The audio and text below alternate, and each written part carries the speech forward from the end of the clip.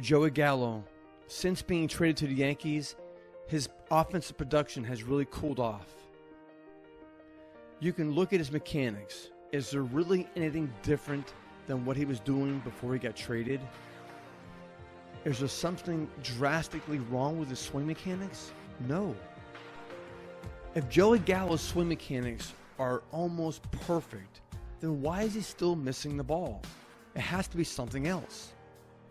When you're a true researcher and you're trying to get to the bottom of what's really making the outcome work, and then you realize, well, I have perfect mechanics, but I'm still not getting the results that I want, then you have to come to the realization that it's not the perfect mechanics that are creating the result that we're trying to achieve.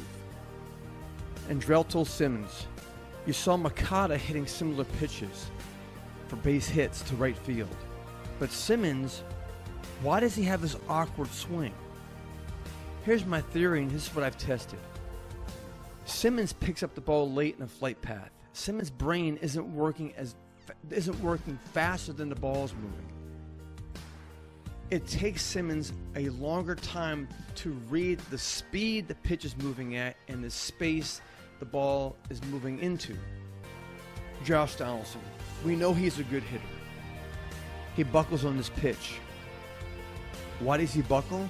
Because it took him a longer time to interpret the speed the pitch is moving at and the space the ball is moving into.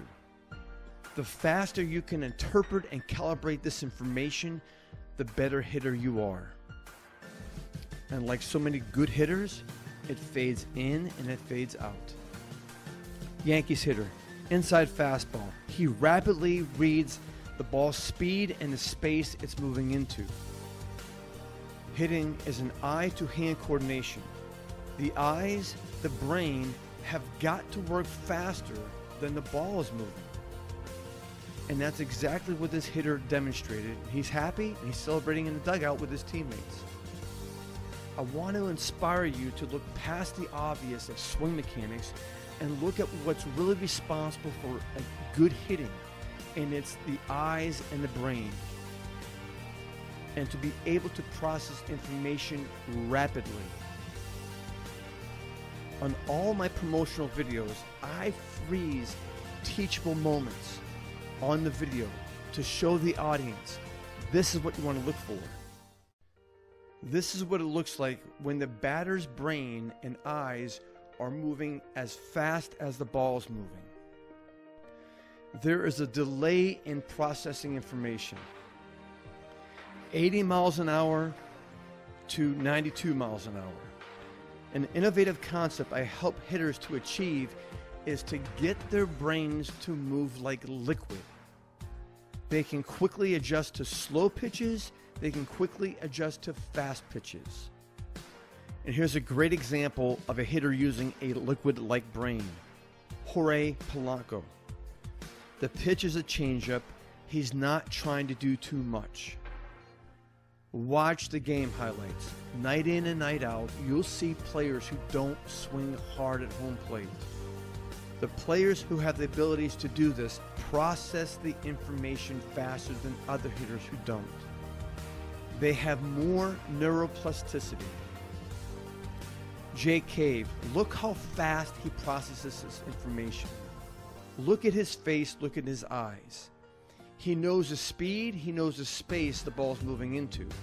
The better I see the ball, the more body I will put into the ball. The eyes are a tunnel to the brain. Watch Max Kepler's eyes. His eyes are moving 1/100th of a second faster than the ball is moving. This is what we teach in our hitting sessions. We teach players to process the ball faster and learn the technique and the concepts and the patterns that help you to be 1/100th of a second faster than real time.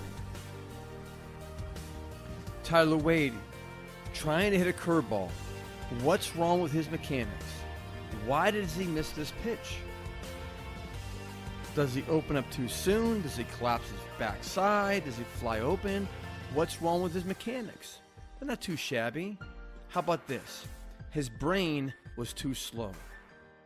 It took too long for the eyes to get the message to the brain. Ask Luke Voigt about this pitch. Was his mechanics off?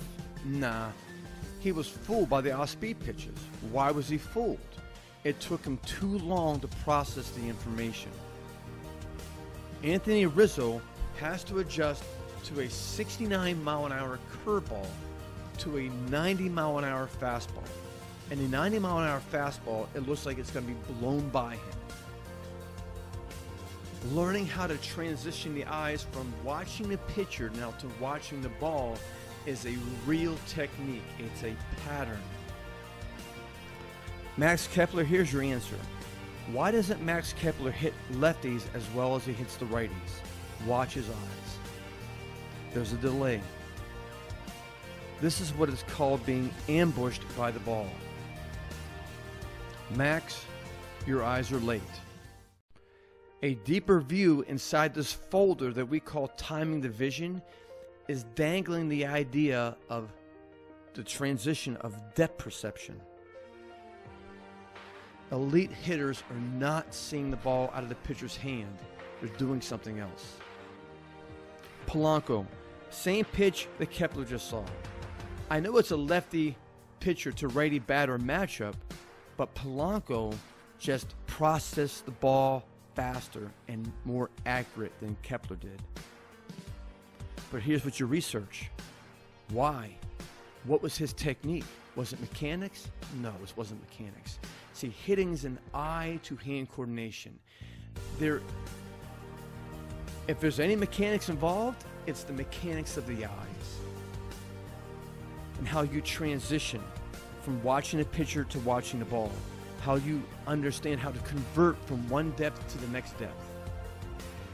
I learned a technique using the pitcher's common denominator, and I taught my son how to time his eyes using the pitcher's common denominator. Josh Donaldson, very good hitter. Some people call it pitch recognition. But let's unfold pitch recognition.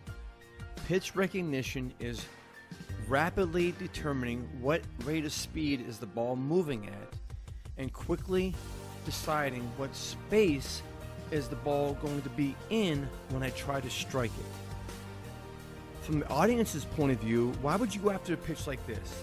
From the player's point of view, yeah, you have to, because at first glance, that ball's on a plane that's looking like a fastball on the outside corner.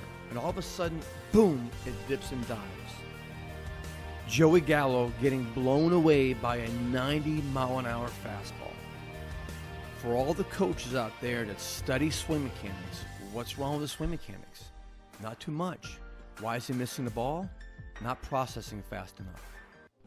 Miguel Sano, very nice man. He has always been kind to my son Alex. The pitchers are always adding and subtracting. This is 81 miles an hour on the outside corner. The pitching coaches know it, and so do the pitchers. Mess up the batter's timing, mess up the batter's space. That's the pitcher's weapons. As a batter, if I master hitting timing, which is really mastering the timing of your vision, and you master the spaces the ball is passing through, you now take away the weapons from the pitcher. Redemption. Here's your home run, Miguel Sano. 86 miles an hour, down the middle, doesn't matter, your brain still has to adapt to it. It bothers me to no end. Well, he hung it there for him. Guess what? The hitter still has to process that pitch, has to process the speed and the space rapidly. There's no guarantees it's just going to land on the bat. Brandon Nemo, here you go. Nice swing mechanics. Why doesn't he hit the ball? Almost the same pitch twice in a row. The second pitch a bit more outside, and it takes him a while to process the speed and space. If your son is ready to learn these innovative hitting techniques, then let's work face-to-face directly. Check out my website, languageofhitting.com. Send me an email message, give me a phone call. I look forward to hearing from you.